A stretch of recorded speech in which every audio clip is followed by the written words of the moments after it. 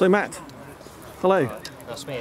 And you, so you are the owner of HMS Upholder. I am, yeah. This great looking RC submarine.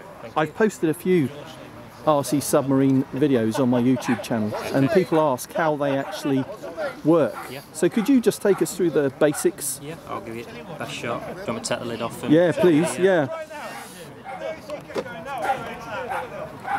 So it just lifts up at the back there, just usually has a thumb screw or an Allen key bolt in there you take out. Okay, yeah. This just lifts off at the back, slides forward. It's got pins all the way down the side, which correspond to little holes in that lip, keeps the hull stable. Okay. Now in terms of the shell, the basic shell, you've bought that from a... Yeah, a company called OTW. OTW? Yeah, based in Loughborough, run by Bob Dimmack. So he produces, it's like basically at his house, but he always does exceptional kits, glass fibre hulls, and then it's like a polycarb clear cylinder. But then but then all the internals you have to put in place, is that right? Yeah, so you get the hull, top and bottom, the cylinder, but it's like bare bones cylinder, so you have to fit all your own radio gear. You get the basics like the pump and the motor. Right, so first thing, this is a watertight cylinder to house all the electronics, all the radio gear, so that's servos, the motor compartment. You've got your receiver just under that strap, and then that's the pump compartment at the front. The pump? Yeah. For what? For ballast. Okay. So that's how it does your trim up and down. So I don't know if you can see, if you follow the pipe, there's a little hole on the end of that bulkhead. Yes.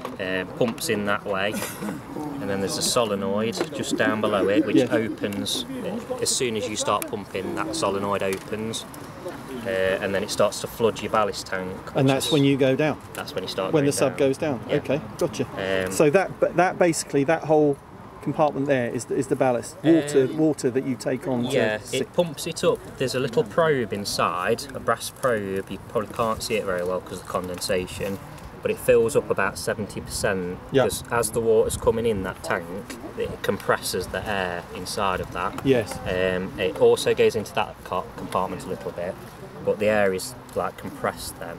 So as soon as you're at maximum ballast, the solenoid shuts off to prevent the compressed air pushing the water back. Gotcha. So that's how you keep your level trim. Okay. Because if you didn't have that solenoid, your water pressure would try and force it back out past the pump. Okay. Oh, interesting. So yeah, and then it's just the opposite. When you want to surface, the solenoid opens, pumps out, and your water level starts to drop.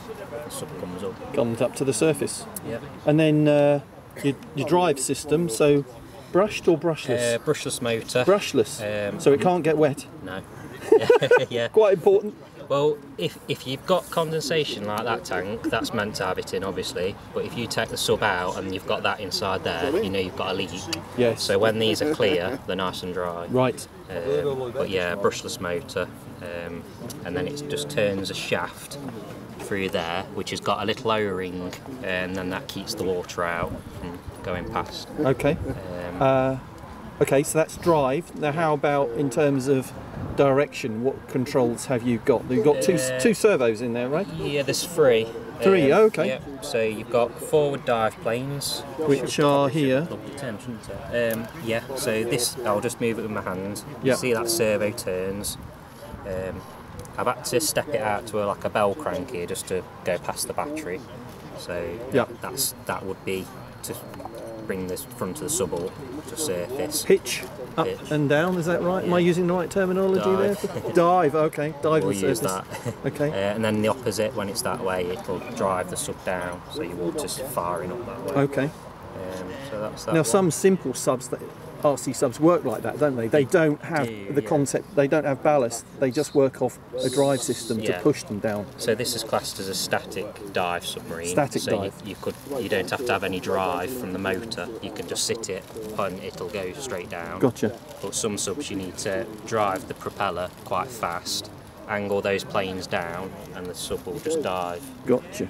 But you have to have quite a low freeboard for that to happen. So what I mean by that is that's the waterline of this one. Yes. If I tried to drive that down, I wouldn't have enough power to push it under the water. Okay. So when your water level is there and you do that, you've got less to push under, really. Okay. That's the best way I can describe. And okay, so that's, and then at the back you've got 2 servos. Yeah, 2 servos. So one's controls your rudder, top and bottom. They're linked together inside the tail cone. Yes. So if I just turn that one for you, that's the servo there. Steers left and right. Yeah. Quite easy. And the back one really is the most important because it has an automatic leveller on the sub. So when I control the dive planes, the rears will automatically try and level the boat out. And that's electronic? It's all done electronically. So it's like a... It's autonomous. Okay. So yeah, just... Is that a gyro, effectively? Yeah, basically. It's like helicopters, you know how they have gyros? Yes. But just the opposite for a sub. Okay. So if I was to angle the boat down like that, these would go down that way. To compensate for that. Up, sorry. Because the angle's in a dive, it will want to push the tail down now, levelling the boat out. And then obviously they'll go the opposite way as well. Great. And they're all linked just by this crank, if you take that out. Should come out. And then that's all linked on these, because you haven't got a lot of room to play about in there, so I've brought everything backwards. So it's more accessible, easier to tune. And yeah, I can adjust, if one's slightly out, I can adjust on there then. Yeah, so nothing worse than having fat fingers in a small space. Exactly, yeah. Just got to make it I know easy that from for experience. yourself. Great. That's Okay. it, really. Thanks very much for taking us worries, through the okay. basics of an RC submarine. I didn't know any of that, so thanks very much. It's alright, I'm going to put it in again in a minute. So Oh, okay. Look forward to that. some Thanks footage of again. it running around. No worries, it's alright.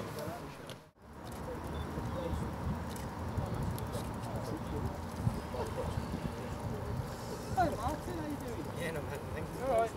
I used some of your photos in the magazine. Did you see? Some of my photos? Yeah, I mentioned them. I'll give you the credit on them as well. In the Powerboat magazine from the water stage. Oh yeah?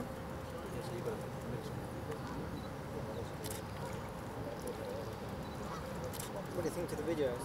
Brilliant. Yeah, really great. All the better.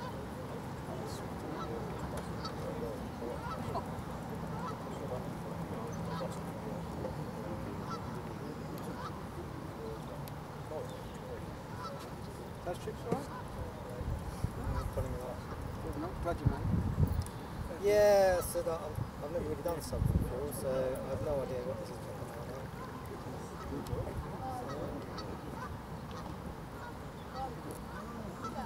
I'm glad you got professional. Don't run your crop there because it's reading.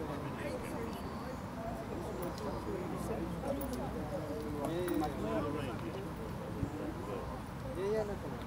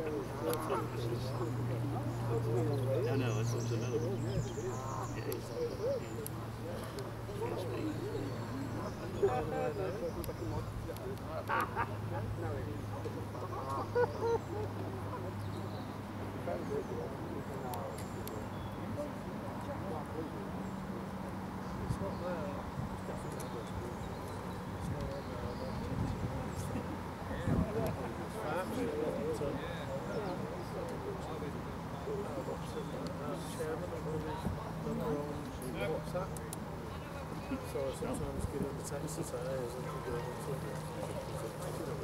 website.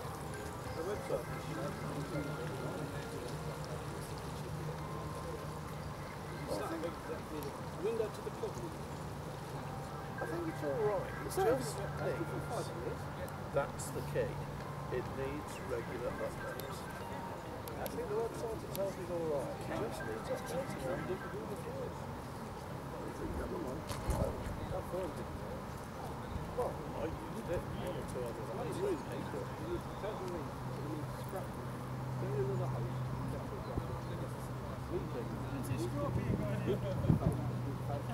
So's mine, in fact.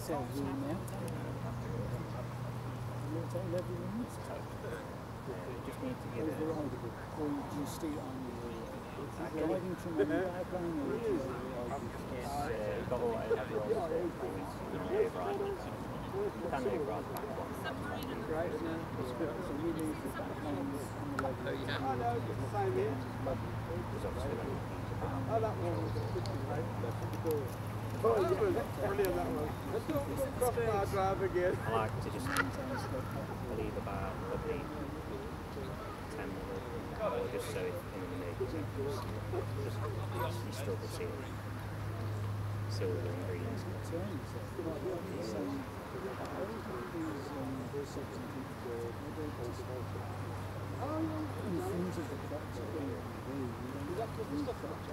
When you've, So you need the vessel moving to affect the when I've got like on surfing, it's obviously the lines in the water. When you massive top rudder in as well. What can I? If you've been locking it as well, what I'm doing is hopefully the one himself wasn't locking it. He had the same, he had a turbulent meltdown. Yeah, but what I told him was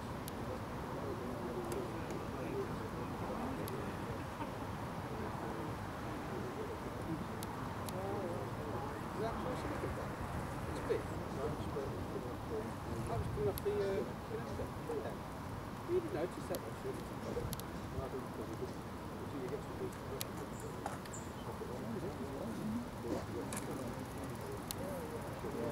I say the bleed's into it.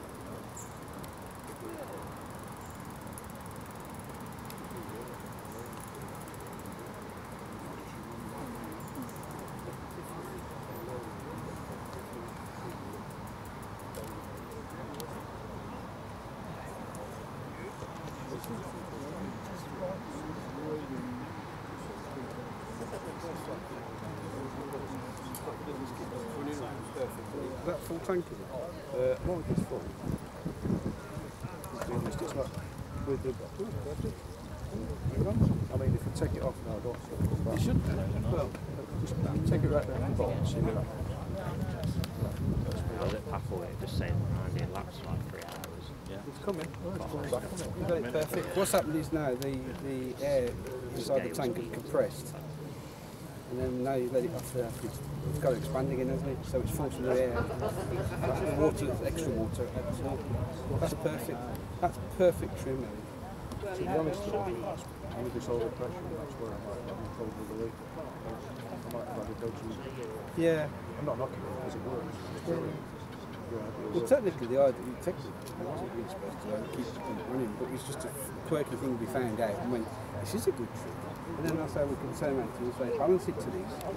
And then you drive and sail not nice as that. And then if you want to part the trick and do that, happy days, and do it. I mean, I've done the serve with the cartels. That works well.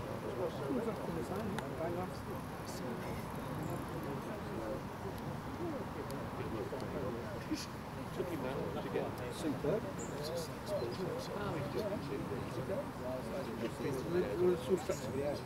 oh, it took him quite well.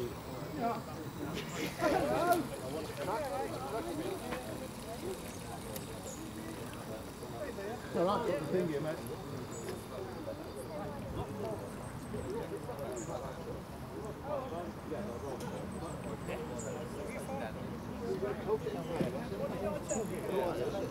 Excuse me, just bring this out.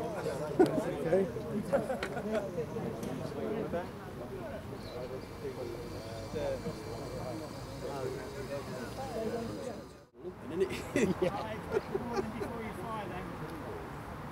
We've got a cracking day, haven't we? Beautiful.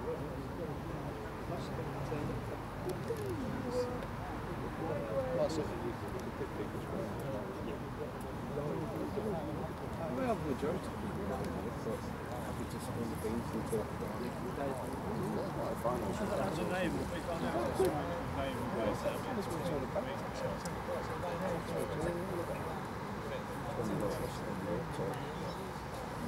Mr. Consultant.